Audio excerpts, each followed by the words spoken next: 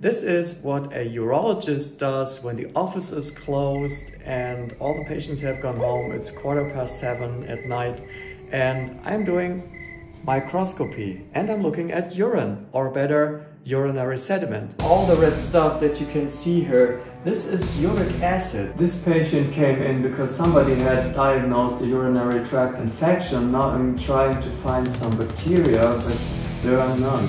Looking at urine, that's urologic core business because it tells a lot about the patients, whether they might have an infection or whether there is kidney disease or even cancer.